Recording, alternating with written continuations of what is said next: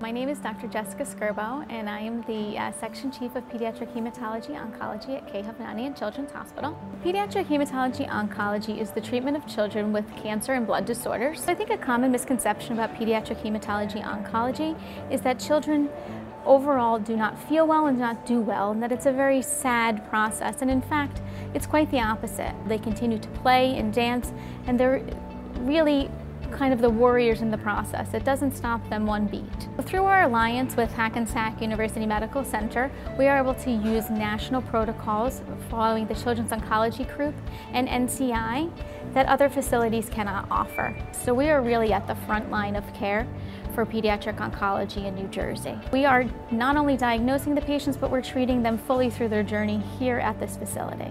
I think the most important part about working with children and parents is realizing that children are not small adults. So we try to bring things down to their level, try to explain things so that they can understand why they have to undergo these treatments, why they have to have these procedures done.